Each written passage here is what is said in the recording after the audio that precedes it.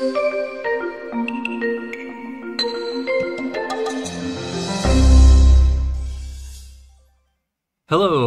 and welcome to another video from Ellensburg Amplifier Repair and Service here in Central Washington.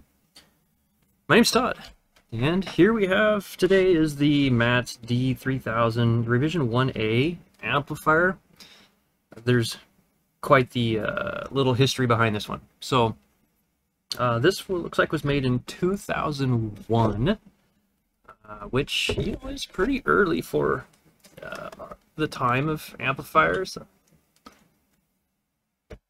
2001. Just clean up some leftover stuff here real quick. So I wanted to go over a little bit of history on this and what I have found on this amplifier, which, I don't know, is going to be kind of interesting. So the customer of this board stated that this amplifier got sent into a MMats repair tech. I'm not sure if they have their own technicians. I don't know who does their work, but he said it was sent into them for repair. Well, they sent it back saying it was unrepairable. Now, for all my long-time viewers of this channel, have I ever really said something is non-repairable? It's got to be pretty bad for it to be not economical to repair. I do have another board.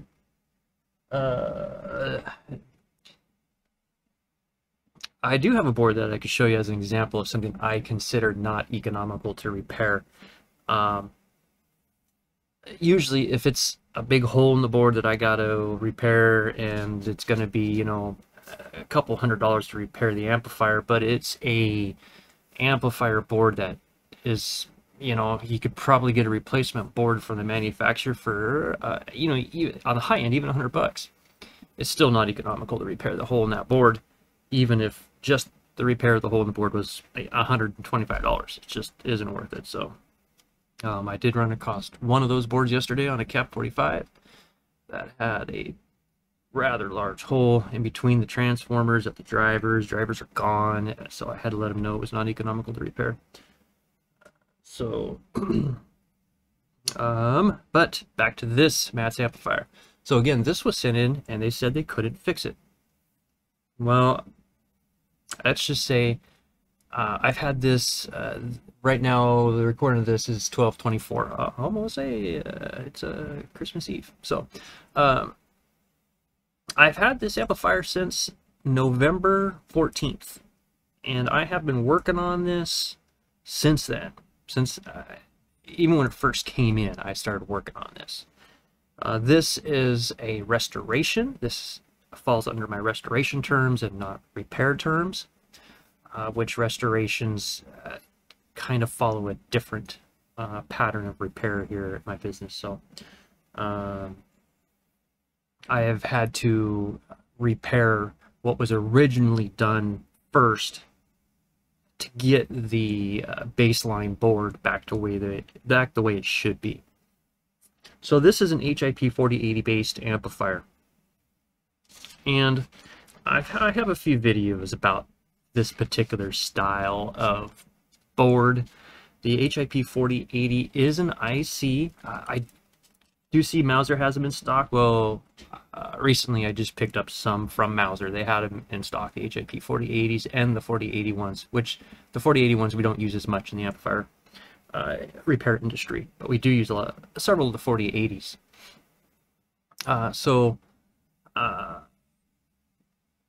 It does have a new 4080 installed. The original 4080 was shorted.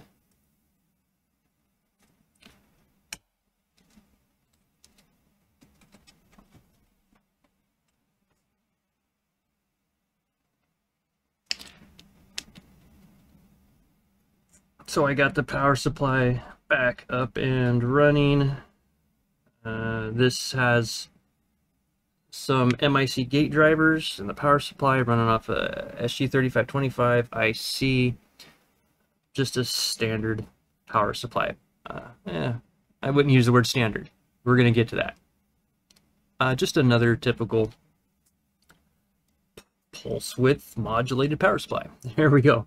We'll just leave it at that for right now. But this thing came in, the diodes on the board, all but two diodes were gone. They were removed. They weren't even on the board. They had desoldered them and removed them. They pulled off some decoupling capacitors, left that empty and blank. I mean, whoever worked on this, I don't believe really, I don't want to say knew what they were doing, but probably didn't understand the 4080 circuit in general to be able to diagnose and repair the circuit. So with this particular board, of course, with every amp, I start with power supply. So I pulled all the output transistors and worked on the power supply. I got the power supply up and running. Let me see if I can flip this over.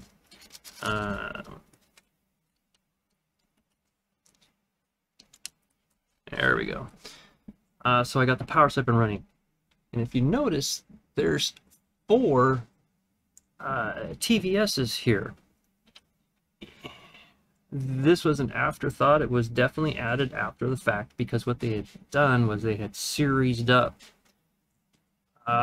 2 1.5s.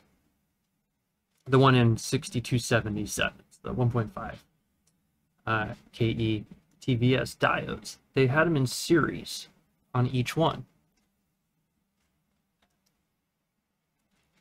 Well, yeah. That, I think they're trying to alleviate the issue that there are no pull-down resistors on this power supply. So, so I just have temped in 4 TVSs here just to help keep things smoothed out as much as possible until I can get the 1.5s in from Mauser.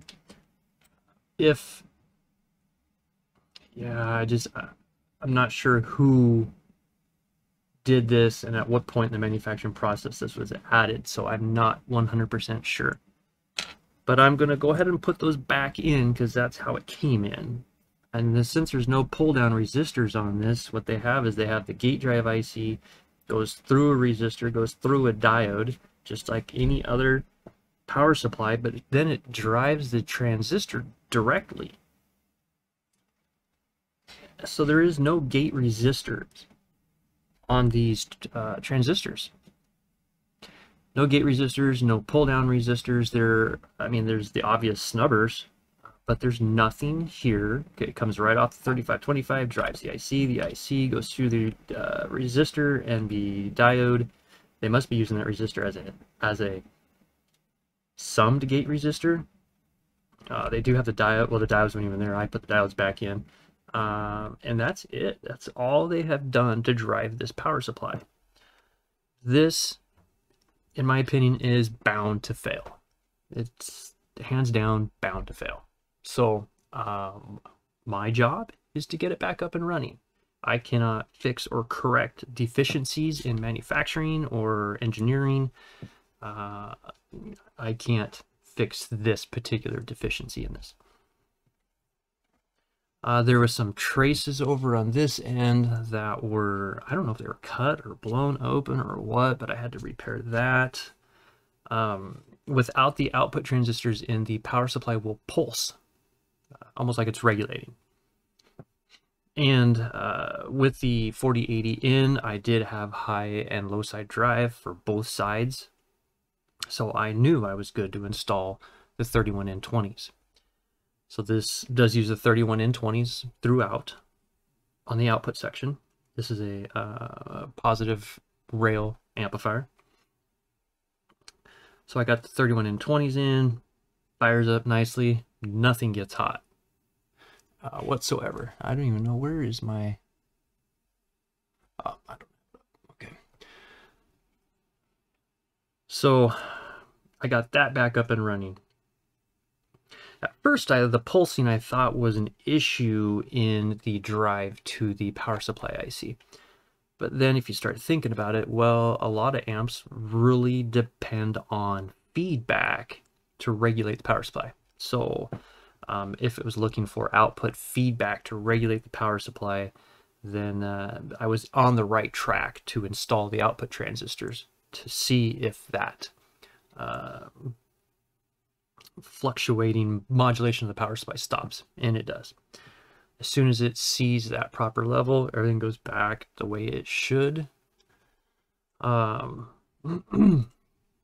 Let me set up the scope here for you guys so I can show you what we got.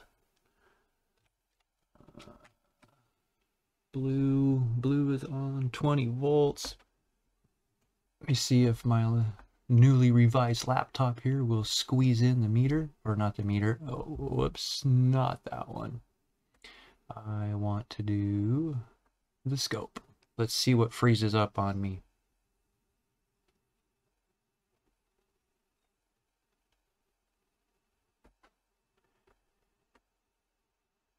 Let's see.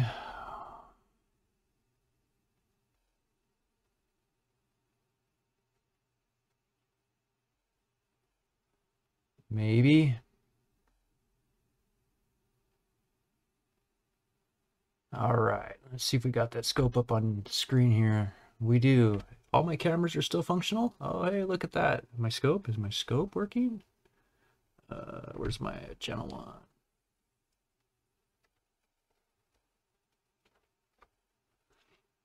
Well, yeah, it's blinking. So, all right. So we got everything set up. So we do have a scope right here for you guys. We got the scope in the corner here. It's attached to each side of the amplifier here. Power's hooked up. Let's 50 hertz input signal at 1.5 volts is going in. So we are good to fire this up. So you'll see that it does take just a second. And there's the output of the amplifier. So as you can see, we do have a perfect, well, 51.5 hertz. Sorry, my signal generator is still off. I know, one day I might fix that. It just needs to be calibrated. It's a Heathkit IG1272 signal generator. So every now and then you got to go in and adjust things. So, but as you can see, the amplifier now works. And the crazy thing is I didn't have to resolve any issues. What I resolved was what they did. They were on the right track. They just, for some reason, they figured they couldn't figure out the drive. They couldn't understand how to get it going. I'm not sure.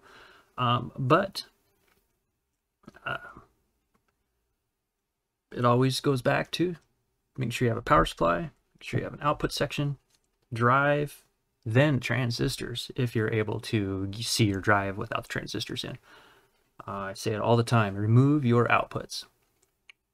That'll just save you a headache, especially if you're doing 31N20s. Good luck finding authentic, true 31N20s. Although parts are getting a little bit more available on the market. So, but otherwise, it's all good to go again, except for the TVS is on the bottom of the amplifier. This is my last hurdle. I'm debating on this setup because they are in series. They're two 1.5s in series. I just don't know why they would be set up in that kind of setup. I don't know. But that's it. That's where we're at, guys. So I just want to let you know, show you guys that sometimes you have to just understand the circuit and how it works to get something going. There was really nothing wrong with the amplifier. Had shorted output transistors. I pulled all the output transistors. Had a shorted output HIP 4080. I did replace the SG, the 3525. And I replaced a 15 volt regulator. Voltage regulator. because I was thinking that that pulsing of the power supply had something to do with my regulated voltages. Sometimes when a voltage regulator gets hot, it will shut itself off. It'll pulse. I see this on some sundown amps. So that's where we're at on this one, guys. I do thank you guys for watching. I do have my affiliate links for my Amazon down below if you're interested in the equipment supplies that I use. I do have links down below for you guys, and it does help support the channel and the work that I do. I do thank you guys for watching.